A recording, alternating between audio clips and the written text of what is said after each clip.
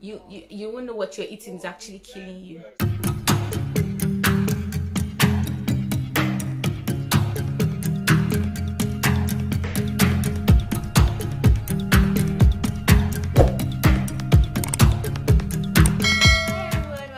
To my channel. My name is Temi, and today we are going to be talking about 10 jobs or 10 careers that you can do in the NHS.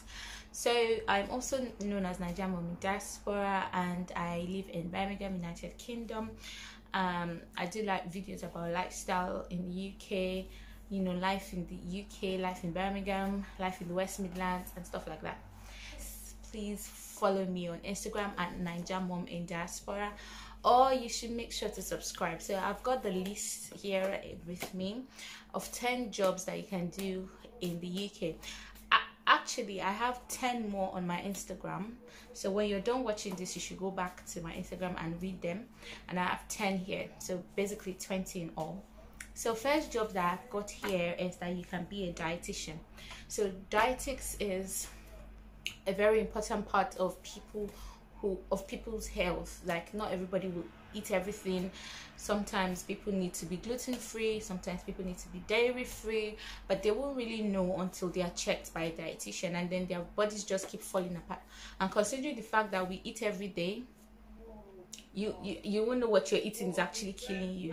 Dietitians work closely with GPs, with doctors, with everybody basically that is involved in the person's life, to give them the best food that would work and nourish their body. So a dietitian will assess people, they will diagnose people and stuff like that. So another thing you can do is that you can be a paramedic. So a paramedic is somebody that will be like the first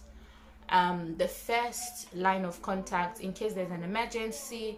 Even it may not be an emergency. For example, if there was a fire and maybe yes, truly nobody burned, but obviously some people have inhaled smoke, when the ambulance is coming or the fire service are coming, they will have to come with a paramedic, because some people might need first aid immediately.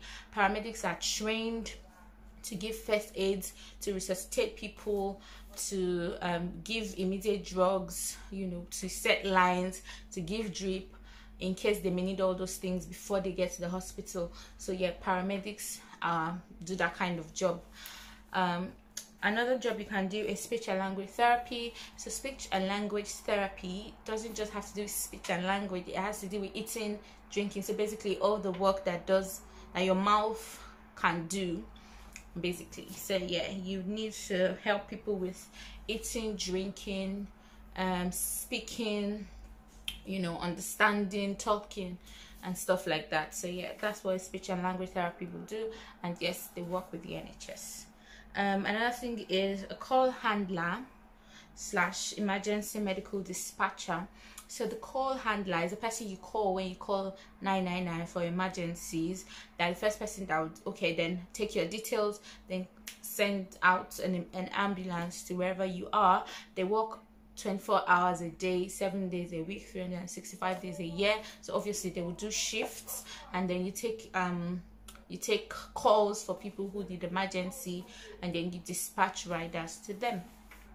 Another job you can do in the NHS is domestic services. So obviously the hospital needs to be clean, the care homes need to be clean. So some people will do the cleaning, some people clean the dust, you know, do all the cleanings of the floor and stuff like that. So yes, you work in the NHS as well. Housekeeper as well, you know, to keep everywhere clean and tidy, change the bed sheets, you know, stuff like that. So that's the job of a housekeeper as well. So we've got the information management staff. So these people are the ones that keep records, like the librarian like the librarian of the hospital. They keep records, they access records when they need it, so that they can improve the job of the NHS, so that, you know, people can say, oh, this is what I liked about the NHS when I came in. Their records, the records of patients, how they can improve the jobs of the patients when those information are retrieved. But basically they keep the information for when it's needed by management. Then public health practitioner. So you can work as public health.